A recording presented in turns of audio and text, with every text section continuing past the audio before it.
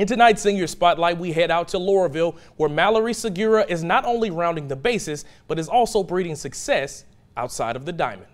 In the game of softball, being in the right position is key. Before a player like Loreauville's Malory Segura,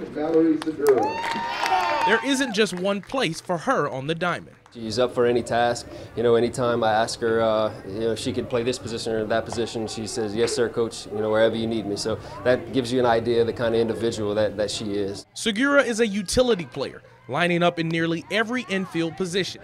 Her interchangeable skills not only shows her maturity, but also her willingness to be a team player. I think that I just never stopped growing in the sport, so I see that I can continue growing throughout the years, and that there's no need to stop. If it's something you love, just keep going with it.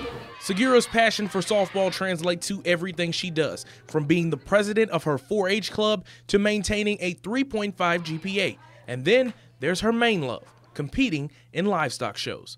It's just the environment that I have at the livestock shows. Everybody's willing to help everybody. It just builds a bond, not between you and your animal, but between you and other livestock people. Entering livestock shows is no easy task. Segura wakes up before school to feed, bathe, and shear her 2 lambs, which has essentially become like a job. But just like softball, there's no challenge that she's afraid of. I know I can, and then it actually keeps me entertained, and it keeps me doing things on my feet. It shows that I can continue in school and have those good grades in school and continue to do all my extracurricular activities. I mean, it's a lot on her, and school on top of that. So for her to be able to excel in all these roles, I mean, it's like I said, it's just an amazing representation of a student athlete.